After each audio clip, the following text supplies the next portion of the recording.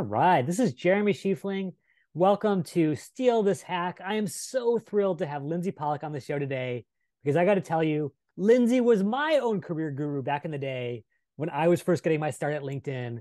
And she's really shown me and millions of people around the world how to launch a great career. So, Lindsay, we are so thrilled to welcome you to the show. It's my pleasure. I'm thrilled to see what you're doing, and you've always been a star. Oh, this is amazing. So, as always, we've got amazing folks around the world sharing their best tools, their best hacks. What do you want to share with our listeners today, Lindsay? So in addition to being a career advice author and speaker, I am a brand ambassador for a company called Capfinity, and they are the world's leading expert on discovering and using your strengths. And that word is kind of confusing to people. Strengths are skills that you have that give you energy. So you're not just good at something, it really makes you happy to do it. And they've given me an exclusive tool on my website to share with all of my viewers and followers to help you discover your strengths. Oh, I love it. Well, with that being said, if you're okay, I'd love for you to share your screen so we can actually see what Capfinity looks like. Fantastic. So here we are on my website, lindsaypollock.com/SP is the direct link. S is in strengths, P is in profile, powered by Capfinity. And if you just scroll down here, you'll see what this looks like. When you click on Find Out My Strengths, it'll be about a 10-minute question and answer. Go with your gut, and you will end up with this little quadrant. And I'm going to just increase my screen so you can see what it looks like. You're going to get 4 different areas of strengths. There's 60 strengths overall, and they're all going to fit into these categories. Your realized strengths, which is what you're good at and you love it. So these are your absolute top skills and strengths. Mine is narrator, number 1, not surprising, writer, storyteller, etc. So things that you just love to do and you get in the flow.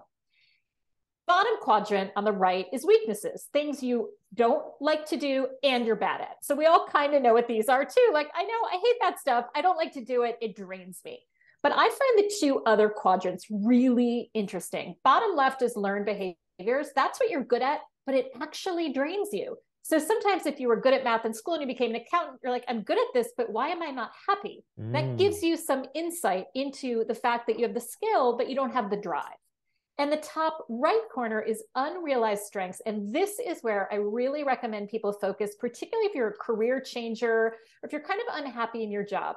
These are things you're good at and give you energy, but you don't realize how good you are and how much energy these give. And I'll tell you from my own, one of mine was connecting people. It's something I do, I like to do, but I didn't really think about doing it actively. Now I spend a lot more of my time saying, Jeremy, you should really meet so-and-so because I love to do it. I'm good at it. And it gives me energy. And on the learned behaviors, I realized there are things I could do, but maybe I'm better off delegating or outsourcing them because even though I'm capable, it's going to really drain me. Does this speak to you, Jeremy? I love this. This is almost like a SWOT analysis for a person versus an organization. Absolutely. And what I think is so powerful about it is that it's actionable. It'll come with a little description of how to use these strengths more. And like the delegation example, what to do if you find a strength in one category and you say, well, that's something that's part of my job. What do I do about it? The guide will tell you some of that. But my biggest takeaway has been do the stuff that makes you happy, acknowledge it, enjoy it, add it to your day, and try to lessen the stuff that doesn't. It sounds obvious, but when you see it here in the quadrants, it makes it really clear. This is great. And so, we were just talking with a guest in our last episode about Clifton Strengths Finder, which I think a lot of people are familiar with. And I have to say, those attributes are a little more vague, right? A little more woo-woo, if you will. These seem very specific, relationship deepener, steam builder, things like that. Is this the kind of thing that someone could basically just pick up and run with? Or is it better to use in conjunction with a coach?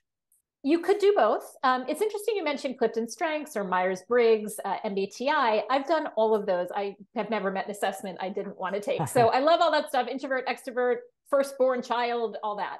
What's different about this is that unrealized strengths and the learned behaviors. Most assessments say you're good at this, you're not good at this. But this addition of what do you actually enjoy? You could be so good at something, but it drains you. You also could be really good at something and it used to be a strength, but it has started to drain you. So one example is a lot of academics are very, very, very good writers, but they've almost overused the muscle. And so when you do the assessment, it sort of helps explain why something you used to love is no longer supporting you. So I actually do this once every year or two to kind of reassess where I am and not assuming, like some of the other profiles do, that everything is set in stone. Oh, I love that. And so give an example, maybe, you already gave an example from your own life in terms of making those introductions. Maybe someone that you've seen go through this process, give us people a sense of how they could actually apply it and the change they could expect from it.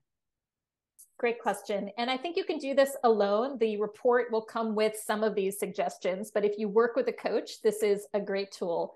One example I think comes from the idea of confidence, which I see lacking in a lot of people who are not happy in their jobs or with job seekers. There was a woman who volunteered a lot and worked in psychology and social work, and she had a very high strength of empathy. And she said, well, doesn't everybody have that? And I said, absolutely not. You are so good at that. And it is so powerful to you that it almost came too easily to her. But when she was able to see, wow, the vast majority of people have a different combination than you, she was able to realize in job interviews and cover letters and on her LinkedIn profile that she should talk about her empathy more because it really was a differentiator. I love that. I do think that, again, a big differentiator for this tool versus a Strengths Finder and MBTI is that frequency of use too. That really looking in the mirror and saying, okay, I've taken for granted that I'm good at this thing, but I never get to use that muscle. How do I build it into my schedule? And so maybe one last question for you, Lindsay, is if you see that there's something in that upper right quadrant, unrealized strength, this is kind of like the gold mine for this tool. How do you even start to incorporate that? What are some tips for bringing it into your life? I have a great little hack. I have an assistant and we do a weekly call. So many of us in some capacity have someone we check in with. One of my unrealized strengths was courage, that I like to be brave. I like to do things that push me out of my comfort zone. So every week, my assistant Eileen says, what did you do this past week that was courageous? And so she kind of keeps a check on me to be accountable for using that strength. And it's not only been helpful, but it's also been really fun to have someone kind of check and make sure that I'm using the strengths that I am good at and that actually do make me happy. I love that. An accountability partner for a great life and for playing to your strengths. Yes. And so I know we have a very short podcast and we want to keep it really focused. But for folks who are already salivating and saying, Lindsay, how do I get started with this? Does it cost money? Where do I go? Give them all the details. Yeah, the full Capfinity Strengths Profile does cost money, but they have made this version free. If you go through my website, lindsaypollack.com/SP as in strengths profile. So any friend of Jeremy, any friend of mine can get this mini profile. You're free to download and you can click through right on the website where it says find out my strengths. That is amazing. Thank you so much for building that partnership, Lindsay, and especially for sharing it with us. I think that is the perfect way to start off this new year, by understanding yourself and then finding that match out there in the world. Okay, one last question for you, Lindsay. If folks want to learn more about you in general, in terms of some of the books you've published, the speaking engagements you do, where can they learn more? Thank you for that. I am the author of 4 books all about career and workplace success, from getting your first job out of college to being a leader. I am also the proud author of the foreword of Jeremy and his co-writer Omar's book, Linked. So be sure to check that out. You can find all of this on my website, lindsaypollack.com. Thank you so much for having me. Oh, it's my pleasure. Thank you, Lindsay, and good luck to everyone out there. Here's wishing you an amazing new year.